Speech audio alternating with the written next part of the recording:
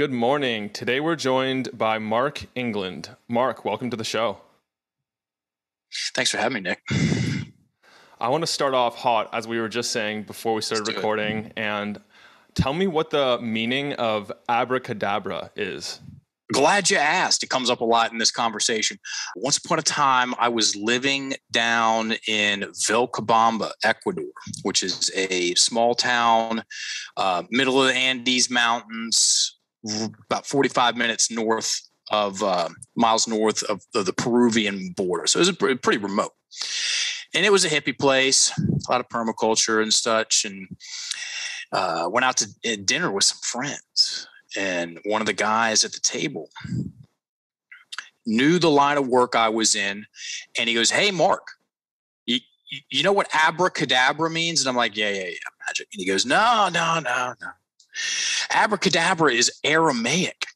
And I'm like, what? And he goes, yeah, it's Aramaic.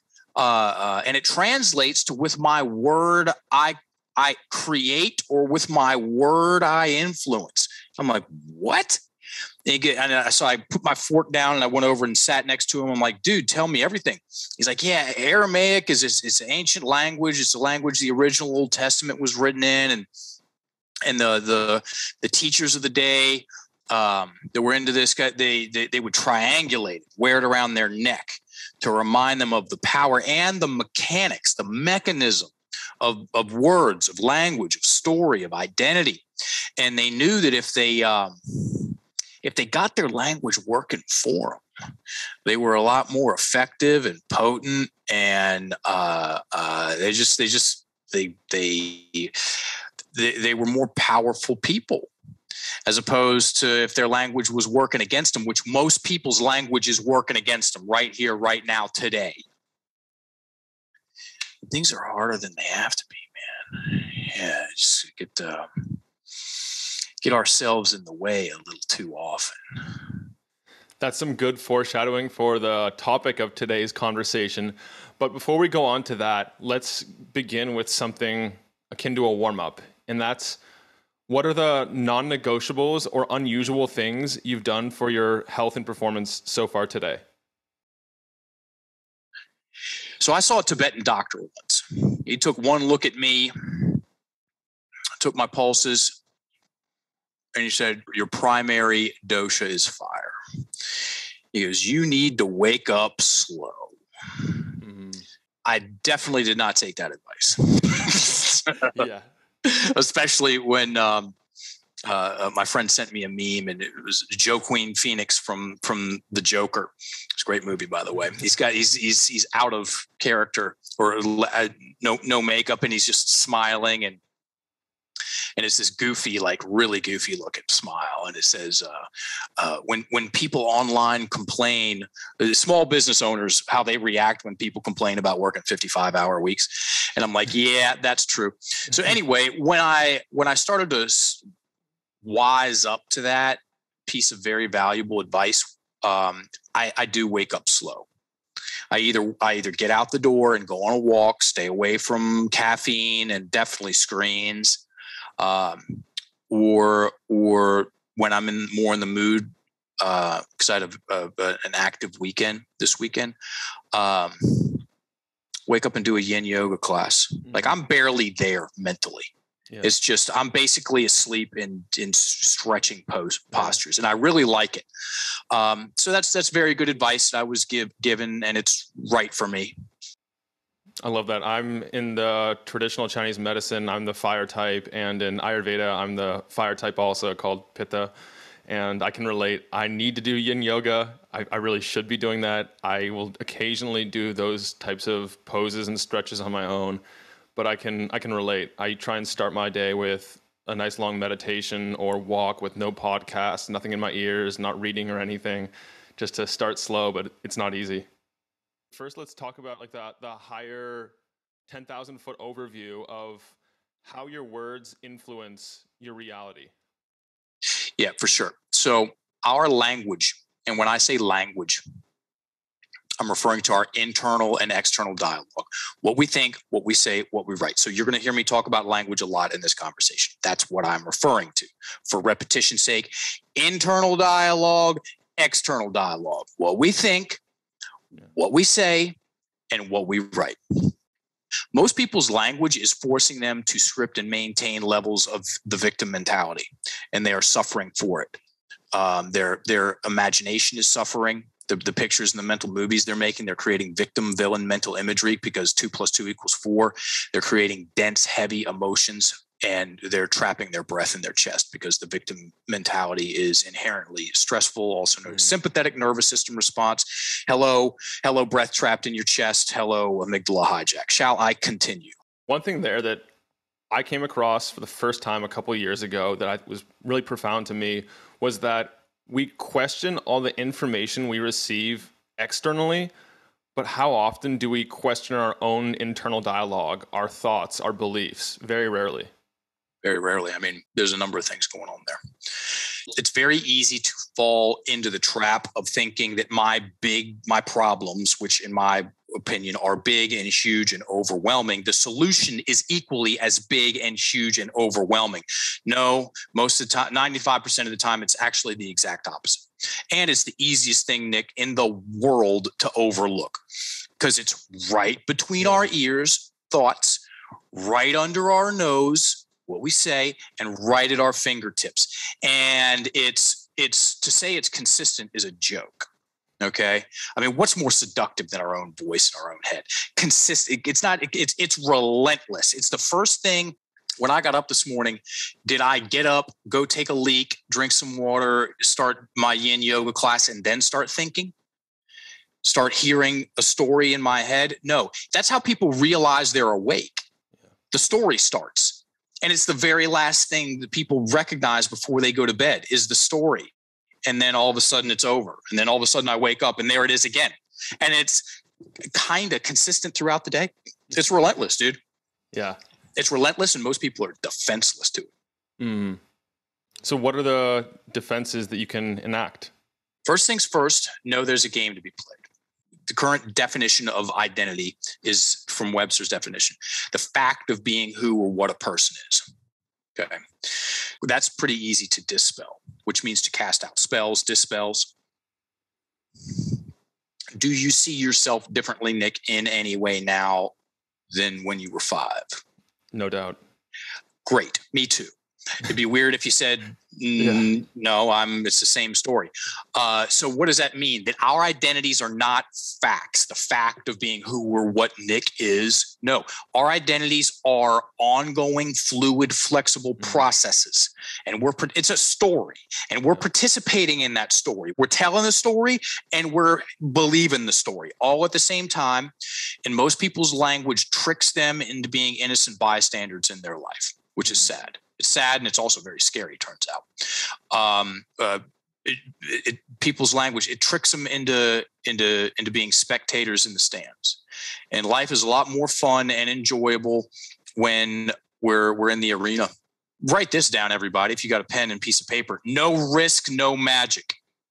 Has there ever been a more true statement? Yeah.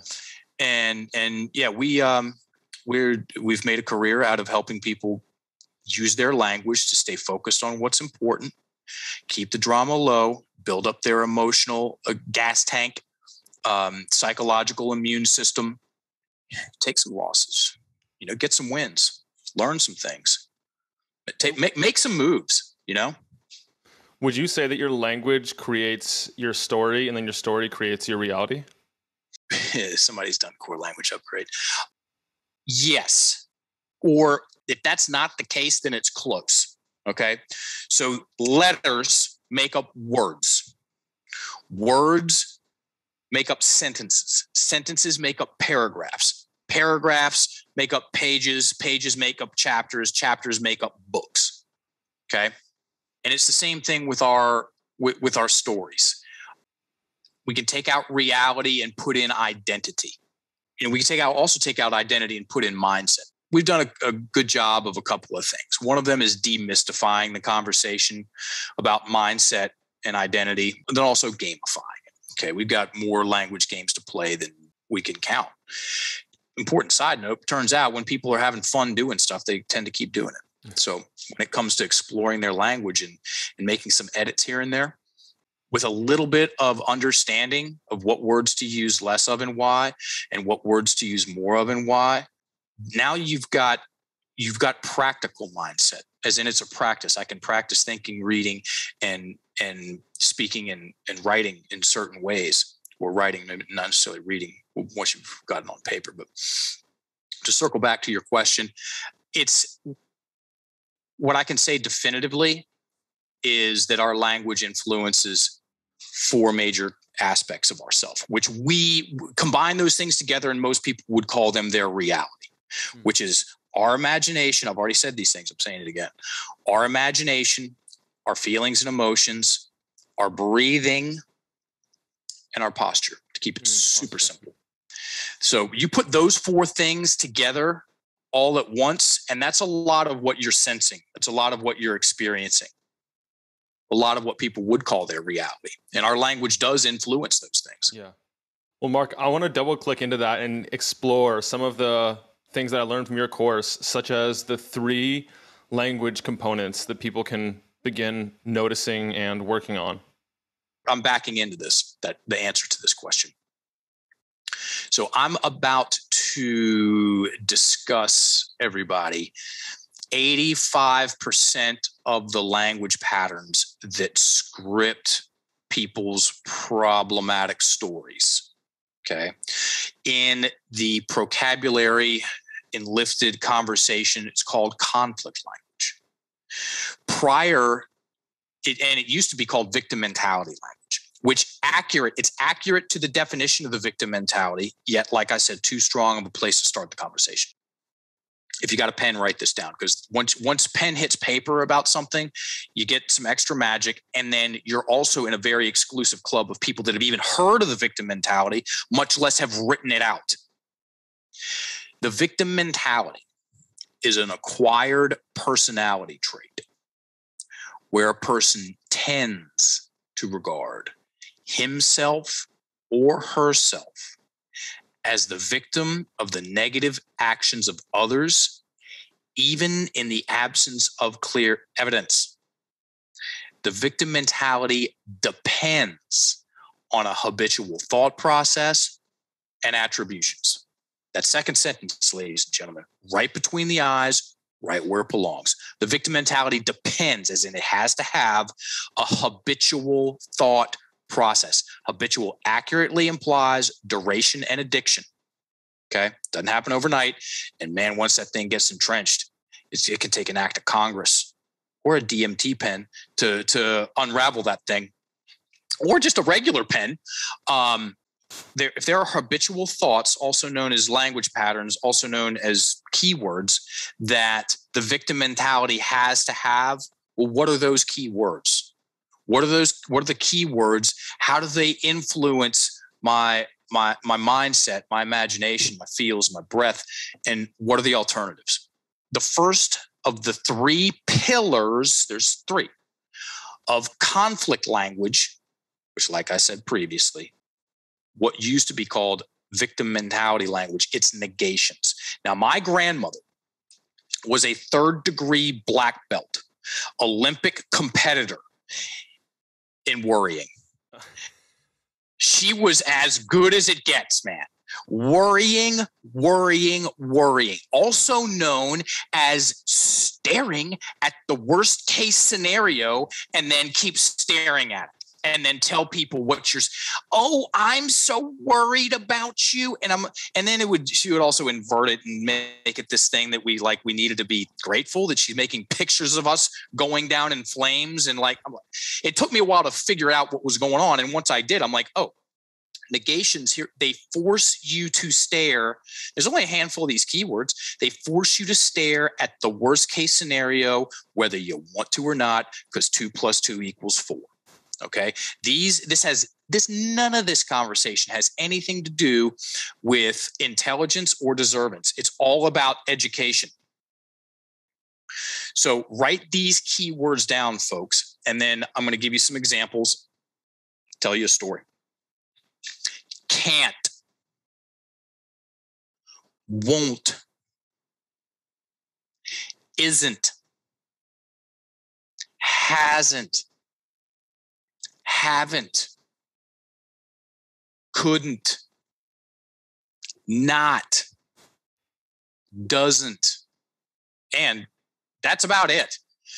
First thing my driving teacher said when I got in the car is, look where you want to go, because you're probably going to go there. So Nick, I don't want to have problems with you. What did I just make a picture of? Problems with me.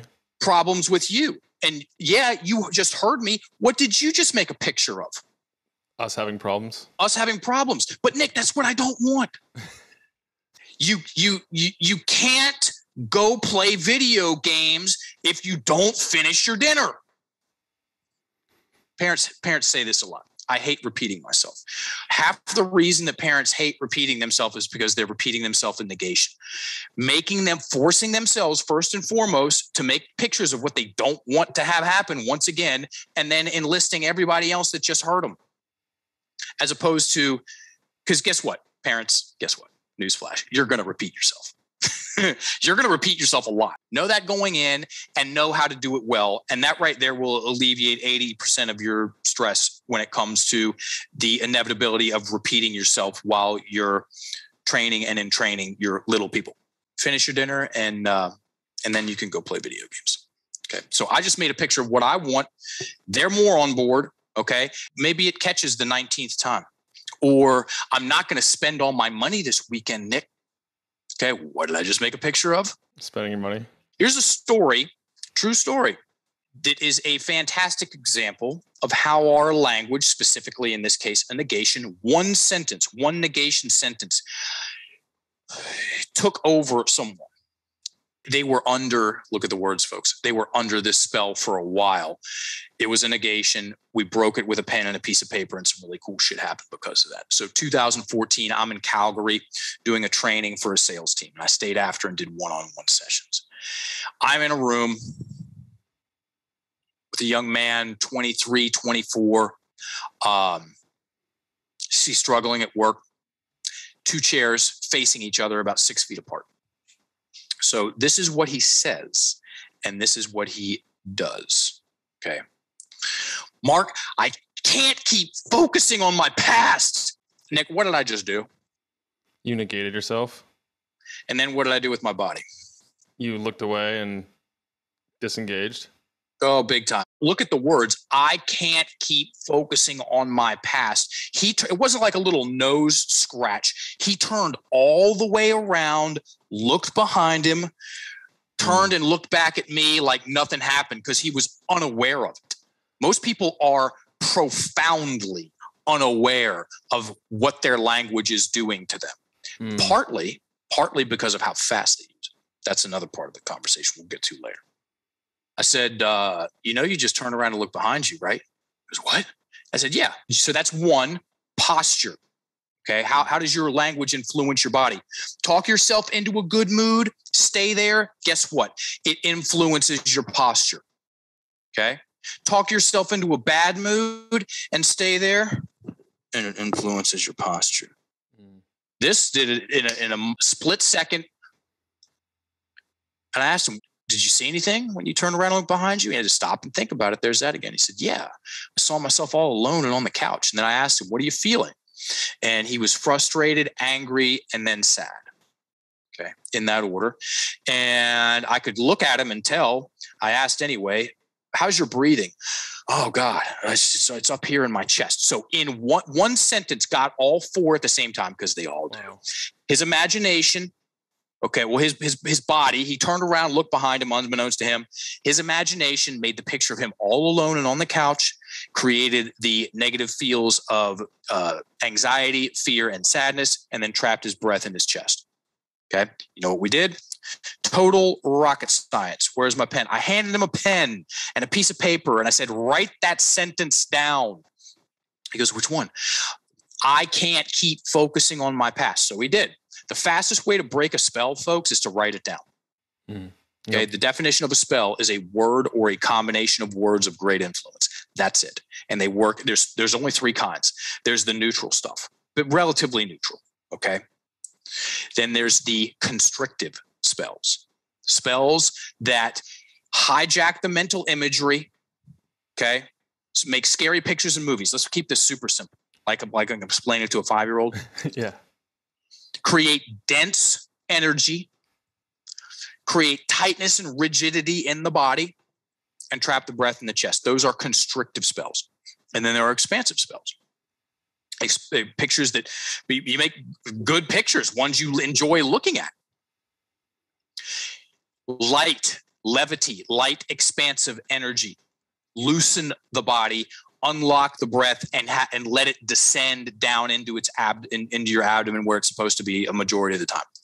3 kinds of spells. So we wrote down that spell in order to break it. I can't keep focusing on my past. And I said, if that's what you can't keep doing, what can you start doing? And he had his answer was half of the sentence, and it went up at the end. It's called up talk. That's how you turn something into a question. Focus on my future more? And I said, yes. Now make it a statement. And it was clunky because it was such a departure from relentless habitual story that he'd been telling himself. The breath unlocks. I can focus on my future more. And he starts nodding, talking to himself. I can focus on my future more. And now that we're focused, we're looking where he wants to go. I said, well, what can you do? And he identified 3 things. Guess what else he did? He wrote them down. He wrote it down. And those 3 things were there was a couple of books he had to read. They had a mentorship program that he could sign up for. And then all the boys went out once a month, went out drinking and socializing and stuff like that. And he wrote me 9 months later. He said, dude, I did all those things. And I moved out of my mom's house, and I got my own place. Wow. Yeah. Thanks again. Affirmation. So use more of these words, folks. Can, will, do, is, has, have. It's going to help you focus on the things that are important to you. Okay.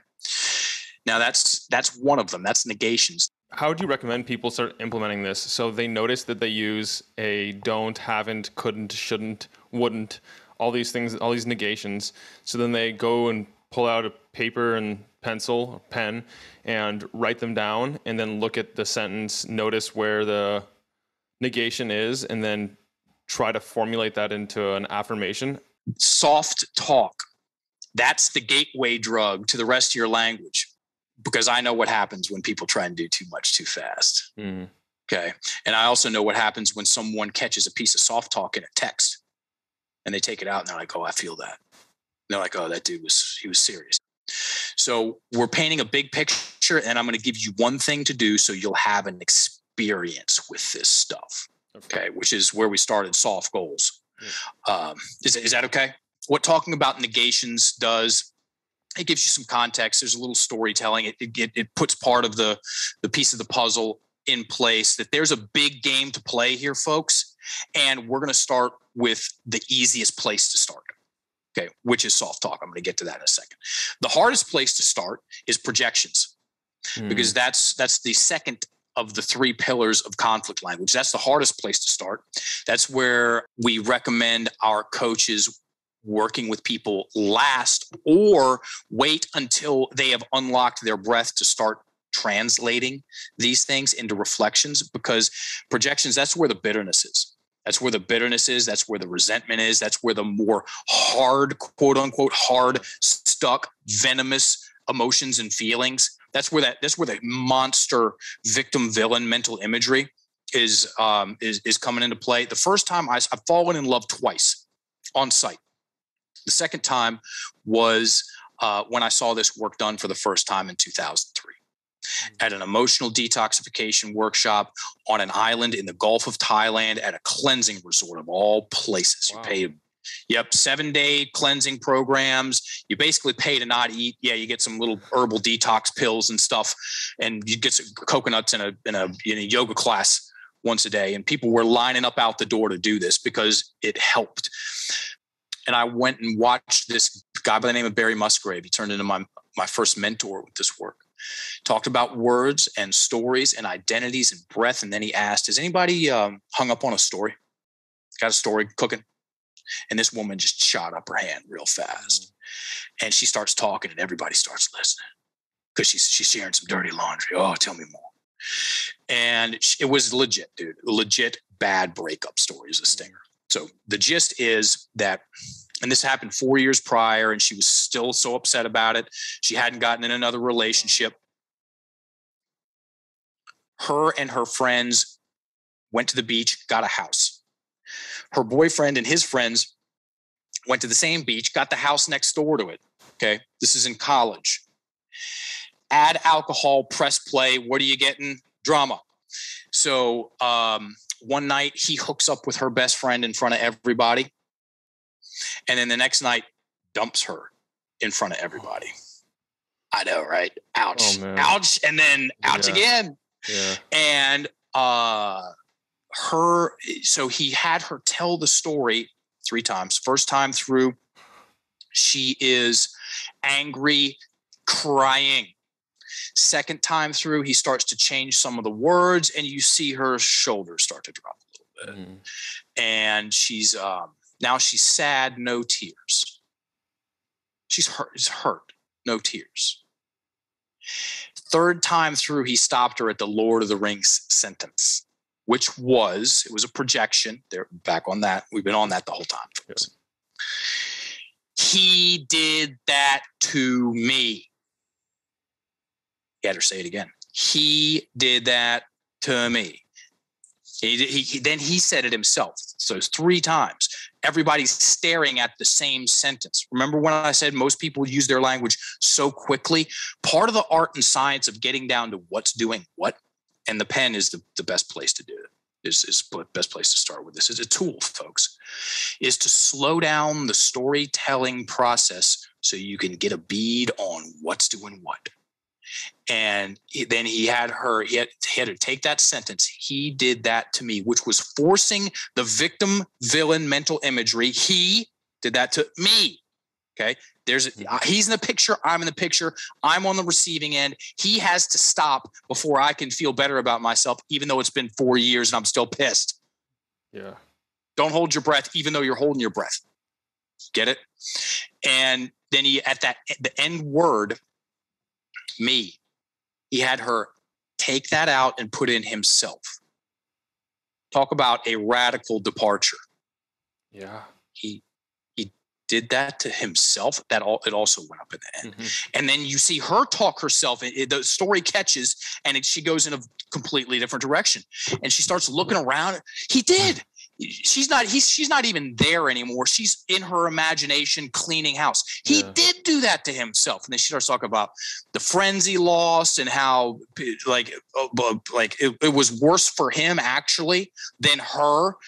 And in this work, a lot of people say, well, I've never thought about it like that before. And our answer to that is, well, you've never been able to think about it like that before. Mm. Because when you've got one sentence that you believe to be absolutely factually true and you're highly emotionalized over it, you're in something called amygdala hijack, which is technical. Yes, I understand. And when someone goes into a stress response, let's take out amygdala hijack. When someone goes into a stress response, same thing, by the way, they get tunnel vision.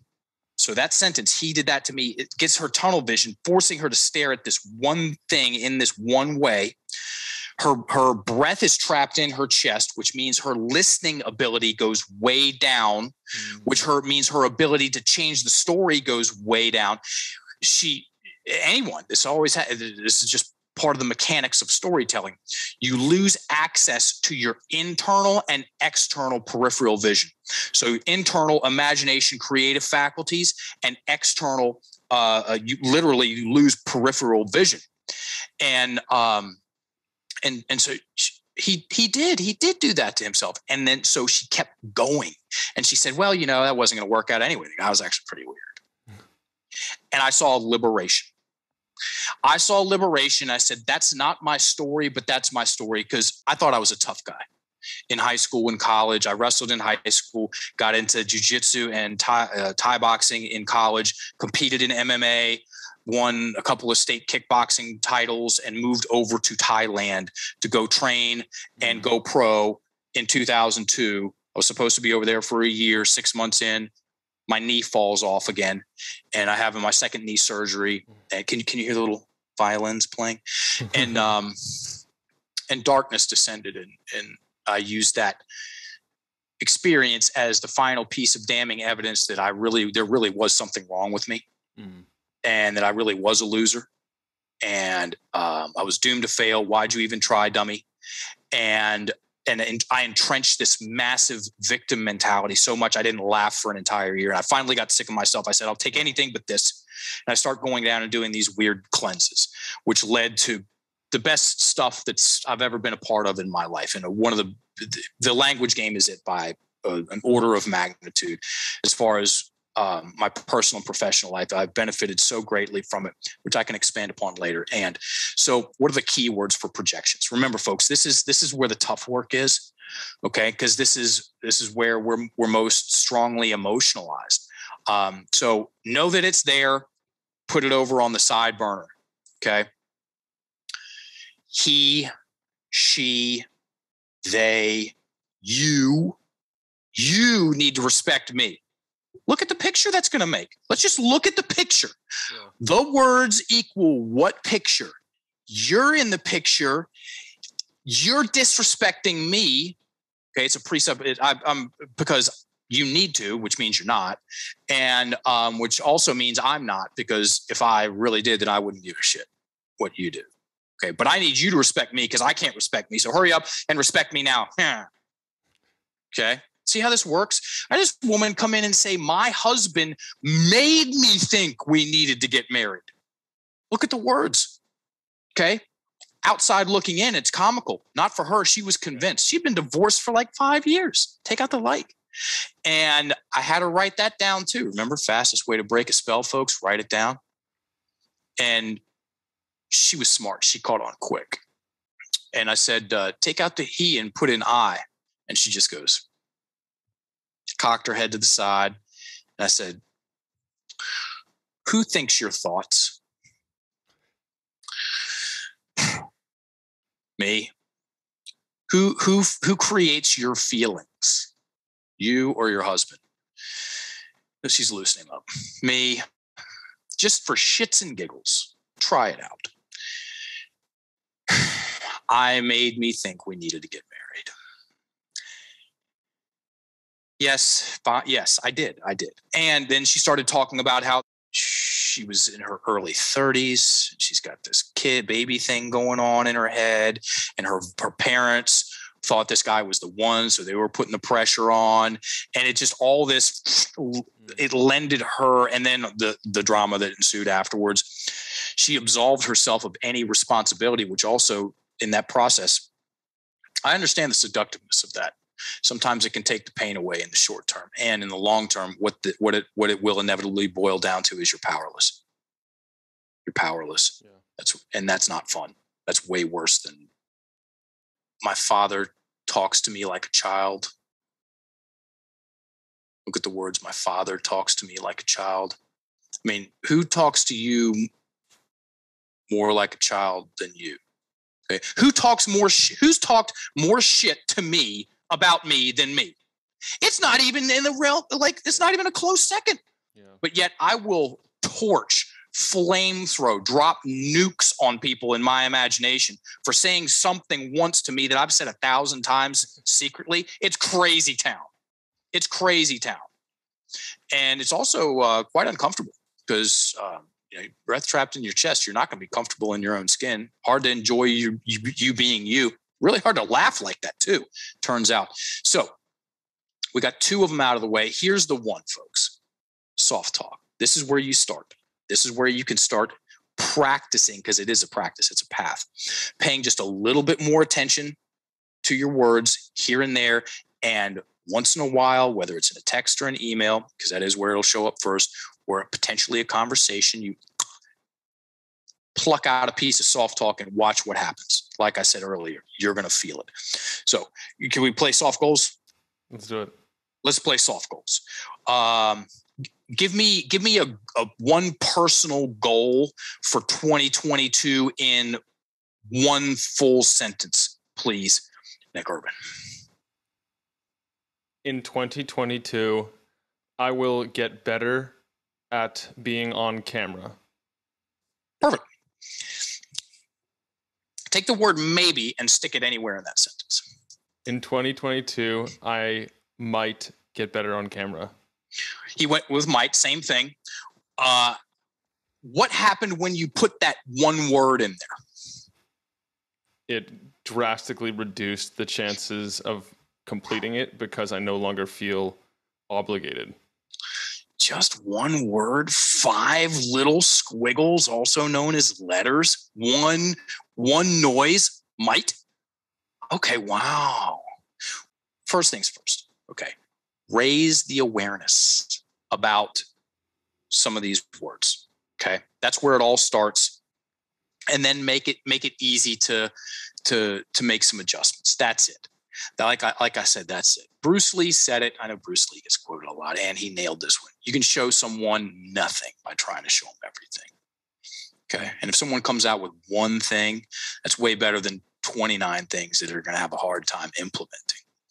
So when it comes time to talk about soft talk, that's 99% of the time, that's how we start this part of it, with soft goals, because it does a great job of deflating the energy about things that are important to you, also known as turning yourself into a joke in your own mind and in your feels. Soft talk has got a 9th degree black belt in that. And it is majorly, it's responsible for a large part of people's anxiety and indecision. Okay. Nobody likes prolonged bouts of indecision. My favorite quote about indecision is from Maimonides. He says, I prefer the fear of making the wrong decision to the terror of indecision. Wow. So so we start with soft goals, and then we do the soft talk challenge, which entails, if you can, get a pen and a clean sheet of paper, or if you're driving or something, you're out on a walk or a workout, go home and do this. Rewind, go back to where this is, and do this exercise. Because if you do, here's my promise, you're going to start clocking more of these soft talk keywords in your language and other people's language and in your emails. And that's where it starts. And here's also the second part of the promise, is that if you cut out only half of your soft talk keywords, and those keywords are in your language, I promise you, and you can do it in roughly about 3 months, give or take, you will double your confidence. That is significant. So I'm going to rattle off the soft talk keywords. I want you to write them on a clean sheet of paper 5 times larger than you normally write. Because what's going to happen is you're going to write, part of you is going to go, why am I writing these words 5 times larger? And another part of you is going to go, don't worry about it, just pay attention to them. Keep things uber simple. Okay. So and then you take this piece of paper, you tape it up somewhere you're going to see it, next to your computer or bathroom mirror, for 7 days. That's it. Okay. First keyword, like. Feel. Guess. Might. I might be drinking too much coffee. Sort of. Kind of. I say think. I think I should spend more time with my wife. Could. Possibly. Hopefully. And try. Cut those in half, folks. Guess what's gonna happen? You're gonna like it a lot. You're gonna sound different too. And if you play this game long enough, folks, as in making some seemingly minor adjustments to your everyday ordinary language, if you play this game long enough, you're going to become more skilled with your words. You're going to become more elegant with your speech. You're going to become more potent with your language, and you'll use it less You'll use your words less externally, and you'll get more done. And you'll be way more entertaining. Okay. There's only a few ways that people can be boring communicators. And one of them is just to use way too many words. Okay. It's way too many words. It's called transcripting. What's the moral of this story, folks? Be someone wants to listen to. And the punchline is be someone that you want to listen to. Yes.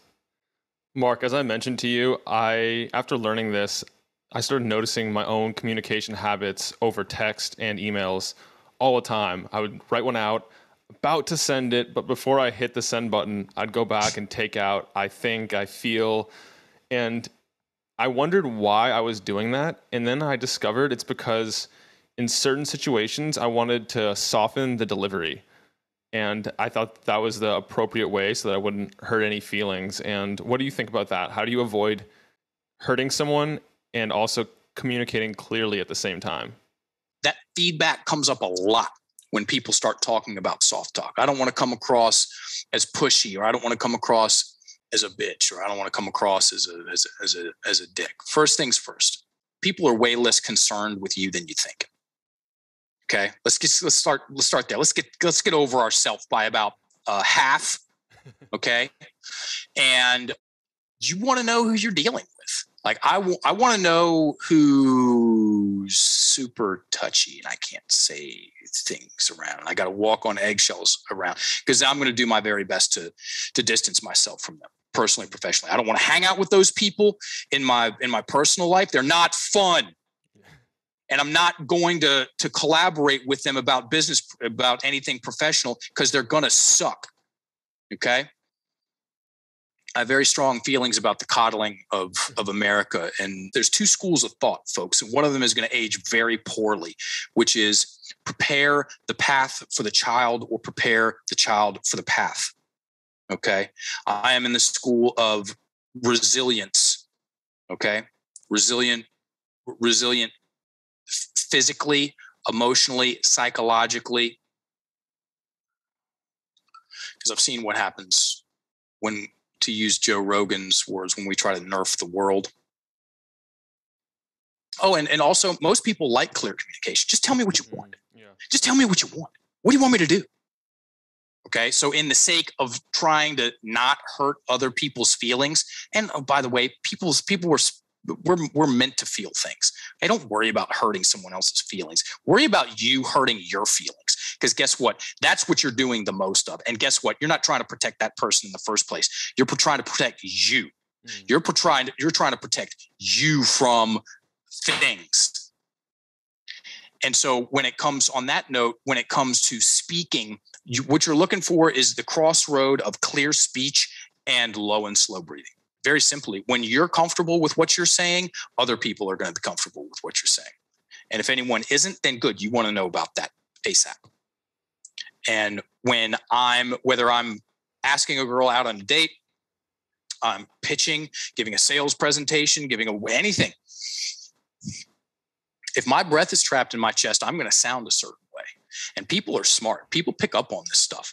And so when you give someone directions and you're uncomfortable about it, it's going to land poorly. When you are clear and solid in your speech and you're breathing well, also known as low and slow, also known as parasympathetic nervous system response, you're good.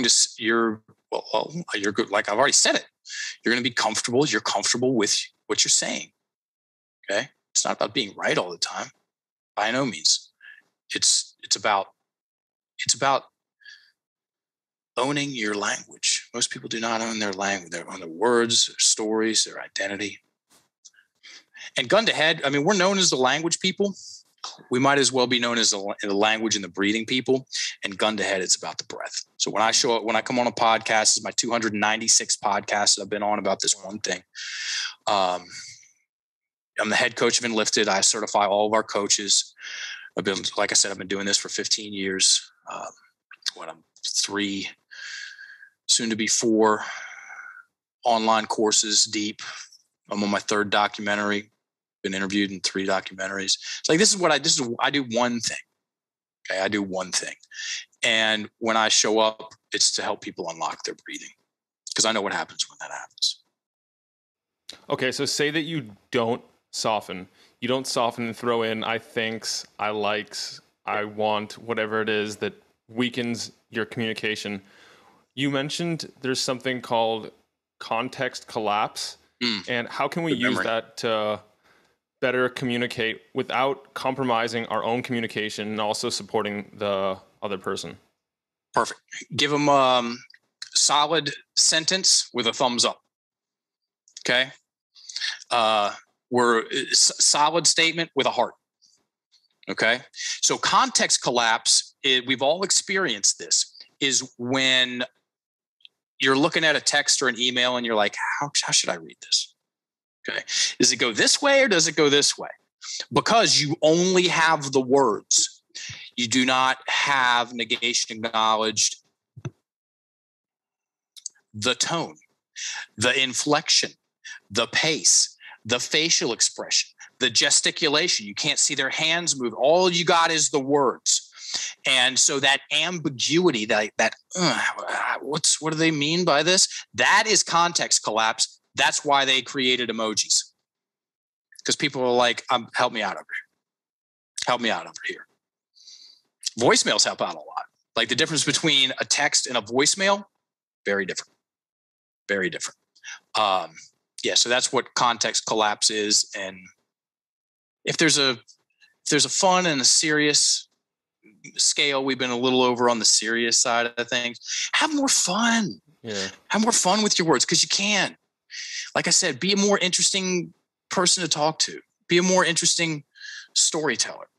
Okay, because that is what that is. Mm-hmm. Ask more questions. Breathe low and slow when you're talking to people. Watch what happens. Your timing will improve. Slow down your rate of speech. There's another thing. So I get asked, you can imagine, I get asked, what do we do? Yeah. A lot. And I give a micro answer. I give a macro answer. The micro is soft talk. We do the soft goals, soft talk challenge. Cool. And then the second thing is slow down your rate of speech by about 20% when you're talking to somebody. Watch what happens. Your communication skills will go through the roof. When someone slows down their rate of speech, the breath loosens up. Okay. You will also drastically improve your timing. You will drastically improve the pauses. That's a big part of storytelling. Okay. The inflection, the whole thing. And you will establish this much better rhythm with people. Yeah. One of the worst communicators I know asks you a question and you get halfway through the answer and then he asks another question right in the middle. So it's just very jarring rhythm. And a couple of minutes in, you're like, think whether you're clocking this or not, you're like, I'm not enjoying this. I'm not enjoying this. This does not feel good. Good conversation feels good. Am I right? Am I making that up? No, spot on. That begets a couple of interesting questions. What does good feeling conversation entail? Okay. And then what are the byproducts of good feeling conversation? Yeah. You answer those questions, folks, you just got more important information than everything you learned in high school. I think people tend to undervalue communication, like I said earlier, because it's something that we are pretty much born with. Very quickly we pick it up, and then we're not taught to examine our communication styles, our thoughts. This is all just glossed over, and we learn pretty much everything else but this. And it also is something that we do throughout the day, every day, for the rest of our lives. So it makes sense to spend a few minutes. The exercises you're describing don't take all day. They don't take months or years. They take a few minutes to start opening your awareness and to start breaking bad habits. Show me someone who's created $100 million company that couldn't tell a good story. Show me someone who has fantastic relationships that's a boring communicator. You see where this is going, folks? It's a very big deal. And most people, like I said, most people's their storytelling skills are majorly underdeveloped. They're even atrophied. Okay, add in cell phones. smartphones, and the situation, generally speaking, is getting worse.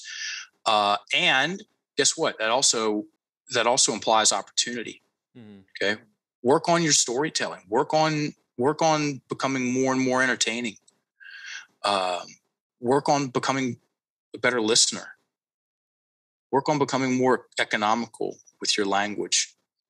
If you ever get to the place where you see speech and your use of language as art, then you are on the cusp of something very, very significant. Cool. I love that. Most people are in the, there's just words game. And then they wonder why things are the way they are. There's one other thing I want to talk about before we start winding down. And this is one that I heard all around me, and I didn't know there was a name for it, but that is binary language. Always and never. Here's the quote about binary language. Always remember to never use always and never. So, and what it does brings into the part of the conversation about the reticular activating system. So the reticular activating system is the part of you, it's actual hardware in your brain. And it's responsible for, you buy a new car, you start seeing that new car out and about all over the place. You ever had that experience? Oh, yeah. What was the model? Just for pure curiosity. No, I've had it with other things, such as dogs. When we finally got a dog, then I noticed dogs everywhere. Everyone seemed to have one. Yep. For sure. That's the reticular activating system. My car got stolen once. I had to borrow my dad's farm truck. I drove it around Richmond, this 1985 Ford F-150. There are actually a lot of 1985 Ford F-150s. And the only people that know that are the people that drive 1985 Ford F-150s. So the reticular activating system, once it comes online, or once something gets deemed important, that can happen through repeated focusing on something, or it can happen in an instant if we emotionalize about something. And like I said, my car got stolen. I was emotional, and only when I realized, by the way, I didn't care about the car. This is funny. People are funny. I'm funny. I only got emotional when I realized that my kickboxing gear was in the back of that car that I'd had for 6 years. And it was leather. It was really nice. It was all worn in, and it was an extension of me. I'd done rounds in Thailand and all over the place. Like, I would take it with me when I traveled, which used to be a lot. And I'd just drop into, it was called the Wu-Tang Roadshow. And as soon as it dawned on me that it was in the back, I was like, that's when I got mad. Anyway, have you ever so you're doing something and you catch a noise out of the side of your ear, and then you can't stop hearing that noise, like some annoying thing? That's the reticular activating system. You ever had somebody tell you some surprisingly good news about someone, and it changes the picture of them in your head? Mm-hmm. That's the reticular activating system. Works both ways too. Somebody tells you some surprisingly unfortunate news or bad news about someone, and it changes the picture in your head. And then you see them at a party, and you're like, ooh, you just go that way instead of that, right? That's the reticular activating system. So always and never. She never lets me finish my sentences. It's a projection with a sprinkle of binary language in there. She never lets me finish my sentences. Okay. So my reticular activating, if someone says that, especially if they like, turn up the volume on the feels about it, which will be quite common. The reticular activating system. So like I said, it goes on a search and edit mission. So when I'm looking for more and more of while you were seeing more of those dogs, you're picking up less and less. I mean, fill it in, other pets. When I'm finding more and more of those 1985-ish Ford F-150s, I'm editing out white Oldsmobiles and red Beetles because it's not the thing I'm looking for. So when I say she never lets me finish my sentences, the reticular activating system goes, cool. It's impartial. It goes on a search mission to find those examples. So I remember the 4 times that these different social interactions over the past 5 years where she just butt in and she embarrassed me. There's some more. And then it also edits out any other time where she has, look at the words, let me finish my sentences. Okay. Take out the never, take out the always, and put in sometimes. And you're going to have a more accurate interpretation of the event. Okay. She sometimes cuts me off. Okay. As opposed to she always cuts me off in conversation. Always? Well, not always. Okay, cool. Sometimes, well, it seems like it happens a lot. Fine. You can have some often. You want often? Well, it's not really often, but it really pisses me off when she does. Fine. Sometimes. See how this thing goes back and forth until you get a more because we're not right and wrong, good and bad. That's somebody else. That's shit's over my head. Give me accuracy. Okay. Yeah. Give me accuracy in the storytelling process. Everything will be better for me and my breathing from there. See how the breath unlocks? Yes. She sometimes interrupts me in conversations. Okay. And then what I just did is I took this big, huge picture with mushroom clouds all over it, and I just shrunk it down. And now it's this thing over here that's more manageable. Okay. And then from there. Okay. Or I never finish anything that I start. Never? Nothing? Ever? Well, I mean, I sometimes finish things. Okay, great. Give me 3 examples. What do you mean? Give me 3 examples of 3 times you finished something that was important to you. And I bet you money, if you hand them a pen and a piece of paper and give them 5 minutes, they're going to get 3. All right? And then you start building another case for yourself. Because most people are secretly building a case against themselves with their words. And then not fun things happen from there. So use your words, folks. Cut your soft talk in half. You'll double your confidence. Slow down your rate of speech from time to time when you're talking to people. Watch what happens. You'll like it. So will they. Write down 3 things the 3 things that you're most proud of. And I'm not talking about half a sentence about the thing. I'm talking title the event and give me 3 paragraphs about it, 2 paragraphs about it. Give me the facts and the details. Okay. Force your reticular activating. This is actually harder than it sounds. Force yourself to write down some things you've done well that will also help you get in touch with how glued your reticular activating system is, for better or for worse, to you not being good enough, which is what this thing boils down. We're here to break the spell of atelophobia, the fear of not being good enough. That's what that is. It's got a name. 95% of everything boils down to atelophobia, the fear of not being good enough. Spooky. Wow. So Mark, if all knowledge on earth is gone, you get to save the works of 3 teachers. Who would you choose and why? Nikola Tesla, free energy sounds cool. Joel Salatin, because somebody's going to have to regrow everything. He's a farmer right up the road. And then Buckminster Fuller. Buckyballs. Get some buckyballs and geodesic domes going. Yeah, that's first 3 that come to mind. Okay. It's a damn good question, by the way. Thank you. Oh, we didn't even talk about Enlifted coaching. We certify coaches. Level 1 is all about the dismantling of the victim mentality.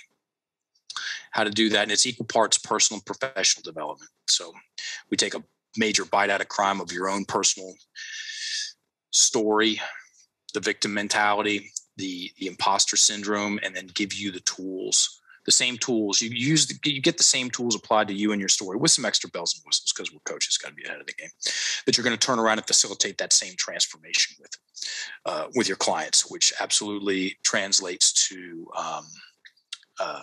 increased confidence in your ability to deliver value and make money coaching. Enlifted.me. Enlifted.me. Go there. You can get a recording of we do a 90-minute Enlifted Essentials open to the public free workshop quarterly. I might have said quarterly.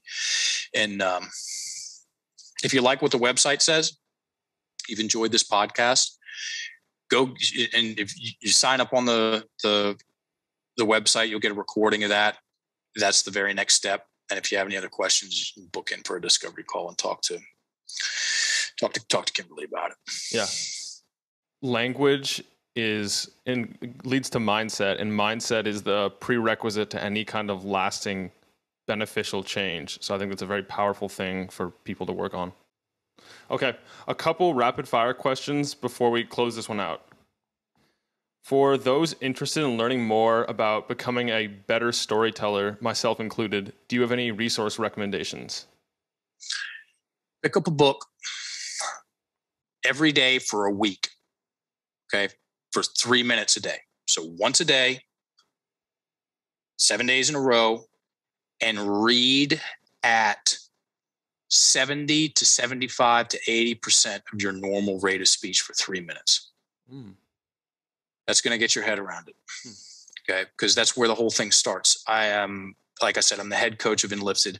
I deliver all the trainings. And as a byproduct of, I stopped counting in 2017 at 500 professional presentations, okay, in person.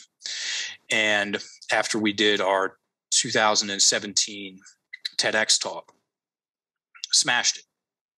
On stage in front of 1,800 people, live streamed 155,000 people, no pressure. Okay. You can see it on YouTube. Mark England TEDx talk, crushed that thing. People started asking for help with their presentation skills. And so this is the only one-on-one coaching that I do on the side. It's on just word of mouth. Within the first 5 minutes, we're talking about rate of speech. It's that important. Because most people, because of a lack of preparation, if this is something that interests you, I can come on and do another podcast about the differences between professionals and amateurs when it comes to presentation skills. It'll be the very best talk about presentation skills any of your audience has ever heard. And I love it. It's my favorite thing to talk about under the umbrella of coaching, which is presentation skills. Yeah. Because I know what happens when people improve that. Most people jam themselves in an upregulated state, a stress state, due to a lack of preparation, because most people play the amateur game when it comes to speaking. And then you talk too fast, you lose range, you lose timing. It's just bad things happen from there. So slow down your rate of speech, read a book, slow, every day for a week for 3 minutes. And then, yeah, that's my answer. That's a great tip, because my issue is that I speak too fast, and it's not a coincidence that I also listen to podcasts at 3x and watch YouTube videos at about the same speed. So naturally, since I'm surrounded by that speed, the rate of speech tends to be higher than it should also. Okay, Mark, what's been the best life-changing purchase you've made under $500 that's had a disproportionate effect?